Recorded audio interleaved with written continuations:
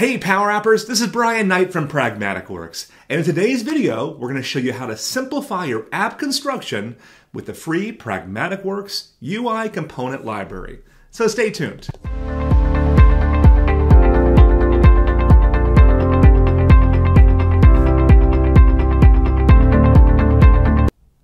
Welcome back. Getting started with Power Apps can be a little tricky sometimes. We wanted to find a way to help improve the quality of the applications that you're building as you're starting in Power Apps, but also simplify the amount of work you have to do to stand up the original foundation of your application. Enter comes the Pragmatic UI components. You'll be able to download those components in the description of this video, and once you do that, this video is going to show you how to install it and how to use it, how to build better applications and more rapid applications with these components. So let's begin. Let's go back into, I'm assuming you've already downloaded the components, one zip file, and that zip file is a solution file.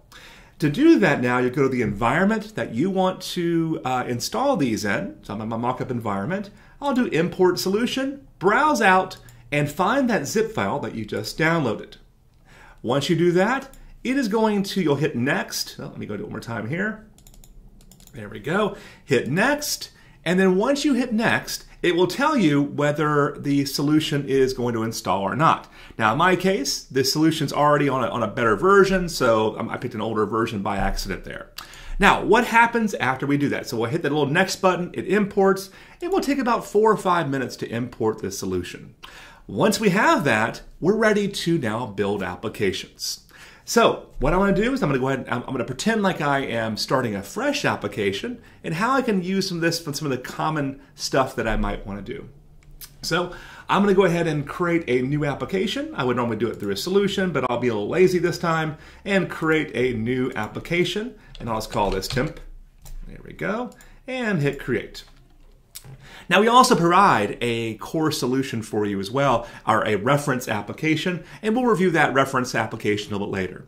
But now everything is installed and ready to use. So once you have your first application open, the goal of this component library is about 7 components out of the box here that help you kind of get through this. And we're adding more all the time to this as well. So first step we want to do is go to the plus button on the left side, and then click on Get More Components for this fresh application. I'll select all the components that I want to add. There we go. So just go ahead and, perfect, grab all these guys right here. And then once you're ready, hit the Import button. Okay, this will take a few seconds to import these out. And then once you have that, you're going to see Library Components on the left side. There we go. And I can simply start dragging and dropping. Now, typically I'll do a little more UI enhancements before I start this journey, like creating some variables, my colors, and those kind of things. But let's go ahead and start though. Let's pretend like I want to go ahead and bring over a header. There we go. So let's drag that header over here. This is our tablet header in this case. And you can decide, hey, do I have a logo? Do I not have a logo? If you do have the logo, I'll put it right there. You also can say, I want to use a side menu as well. So if I do the side menu, it's going to hide the logo and put a space for the hamburger menu right there. Later, we'll see a logo in that side menu also. Do you want to show the welcome address? See the welcome went away at that point? Do you want to show the user's picture? So you can get very granular on this, and I'll call this, Brian's Tester App. And then my subhead, if you want a subhead, you just fill it in here. This app is used for testing. Okay. Then we can go through and actually specify my colors. I'll go with more like a dark blue for this example here, and then maybe a golder color like that. There we go. All right, so now we're starting to get there. So we have a core header now in place. I'll go ahead next and drop in our menu control. So again, you'll see that on the insert menu, library components, and there is my side menu.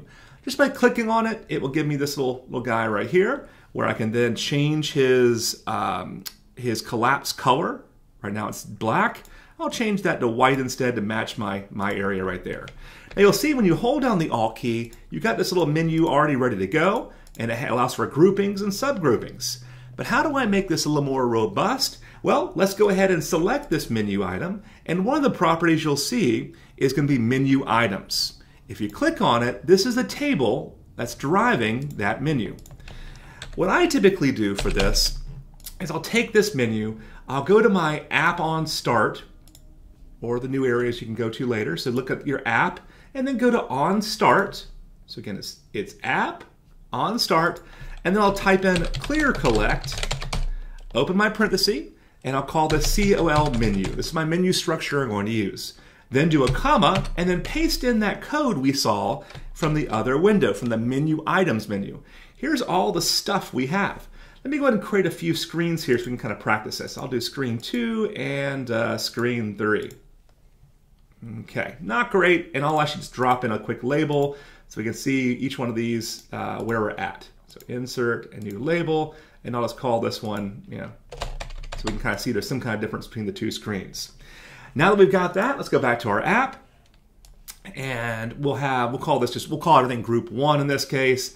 We have our home menu. That is going to be SCR screen 1. There we go.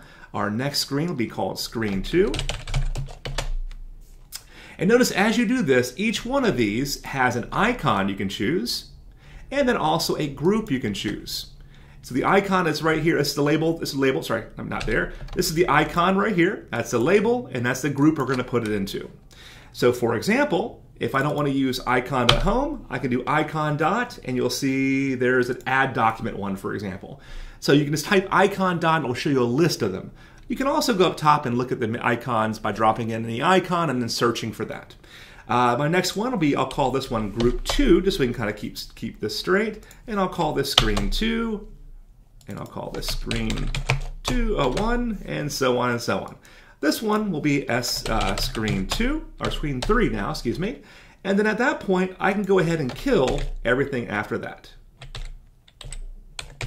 There we go. All right, code looks good other than one extra curly brace. So I have 3 menu items, and of course you can make it contextual based on the security rights of somebody. So if they're an admin, you can do a collect and add one more item with an if-then statement.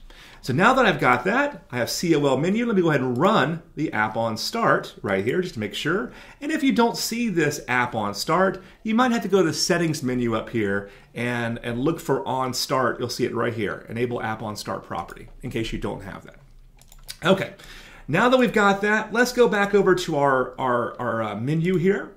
And let's click on this menu. Let's get rid of our menu items, all this table stuff here, and just type in COL menu. Okay. Once we do that, we can go and hop around screens now. We can see it directed me to the correct screen.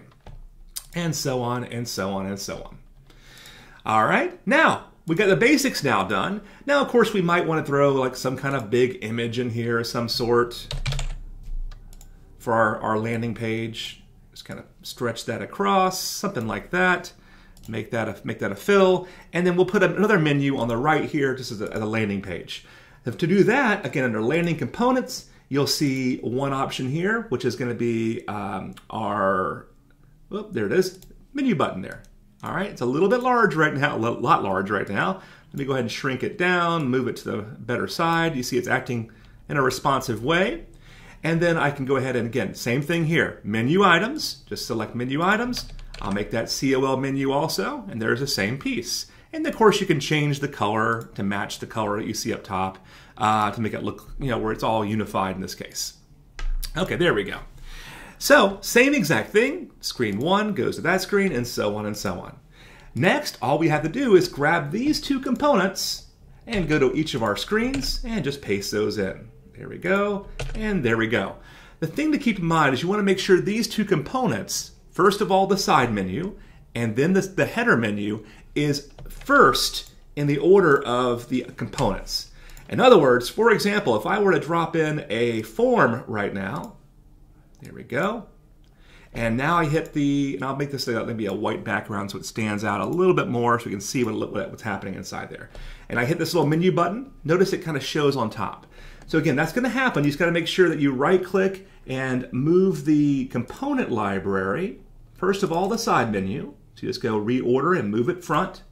Now it actually cleans that up. And then, of course, the same thing for this guy right here. So you'll move it, not front, but move it forward. So in this case, there's your logo right here also. If you want to put a logo, you'll see for that side menu, the logo actually has that, and you can resize it here accordingly as well. So if you have some type of logo, add it here. There's your size dimensions of that logo. And again, you control all of this stuff. You can say, I don't only want to show a logo. So you can hide or show that also. All right, so now that we've got that, we now want to go ahead and try a few more components. So how about we try the component for tabs next, and we'll leave it at that. There's loads more you can find in here, things like doing spinners and all those kind of things as well. But for our tab component, we'll go that under Library Components. There you'll find COM tabs. Go ahead and select that. It puts those up top. And exact same thing we had with the other option we can use for this. Right now it's saying we have, 8 or so menu items. You'll be able to hit the, as you select this, you'll see tab fields, and here are all the tabs that we have. Okay, so if we were to skinny this down just a wee bit here, and we can make one something like, we can make one like, I don't know, general info, and then one could be extended warranty, and so on and so on, and the attachments right here maybe.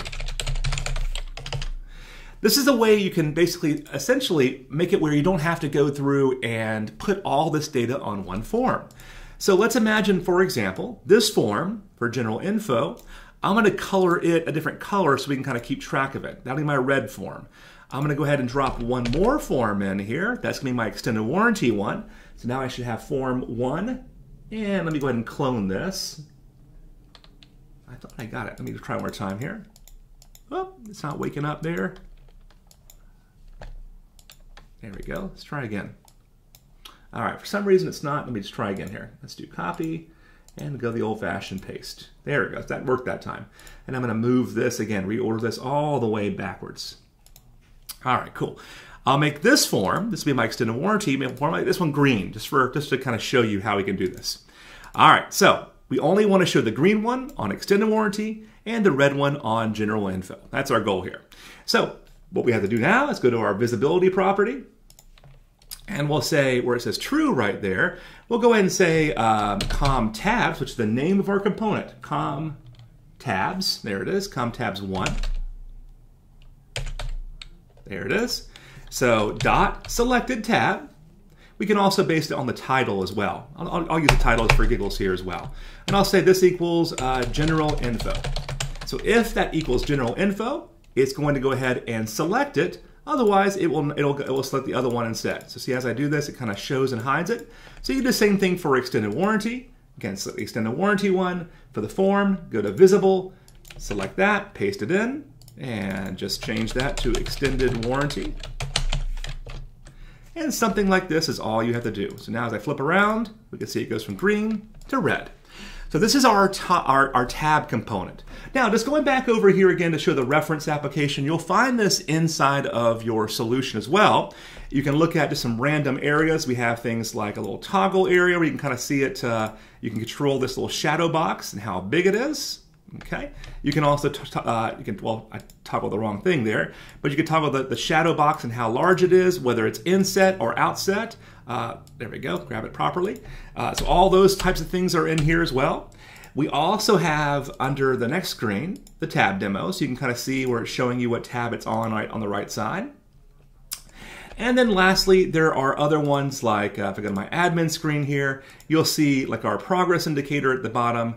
You'll also see things in the inspection one, for example, a loader for true false. Let me move that one forward again as well. But you'll see this is actually you can have a variable that turns on the loader and a variable that turns off the loader for large data operations. Those are some of the components you'll find in here. We'll do some individual videos on those components and how to best practices. Which components do you want to see? If you don't mind, let us know by putting in the chat window what kind of components would interest you for us to add to this library. This is our way of ultimately giving back a little bit, but also making it easier on our own selves as well. When we do these new engagements like hackathons, we don't want to have to build all this stuff and waste time on this stuff. So these component libraries allow you to basically create reusable code that you can use across all of your applications. If the component changes, every application can also optionally change. You can do this yourself, and you can also extend our components and add more stuff to our components to make it better as well. Just a word of warning, if you do change our components in that solution, we're giving you fully unmanaged code, which allows you to do that, But if you do that, we might overwrite you in a future release of the product as well. So just a little bit of a little word of warning when it comes to that also, that you may want to extend our solution, not add your own stuff to our solution. But you can see in the code there how to do everything there as well. So again, you'll find the download link in the description of this video. And thank you so much for watching this, and have a great day. Goodbye.